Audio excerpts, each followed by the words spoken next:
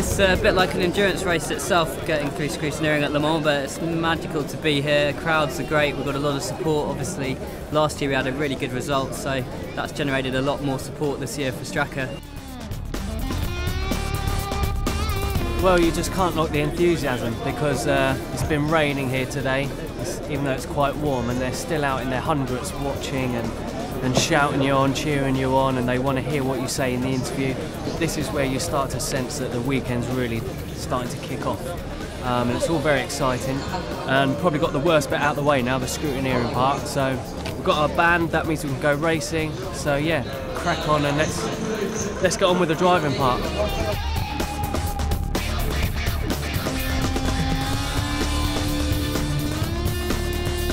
There's obviously a fairly detailed admin driver check in terms of kit, helmets, licences.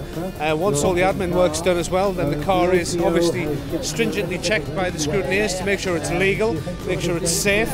Obviously there's various electrical and data systems that are also checked as well, so the scrutineers can monitor the car during the 24-hour race as well.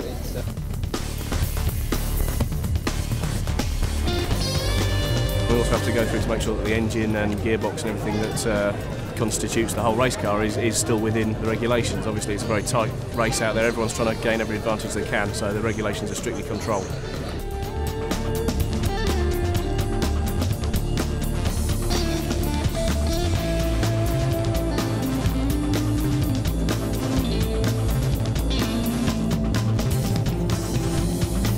It's unusual for a car to go through scrutineering so smoothly. We've gone through with a clean bill of health and a lot of tick boxes, so the boys have done a great job and really deserve a good pat on the back because of that.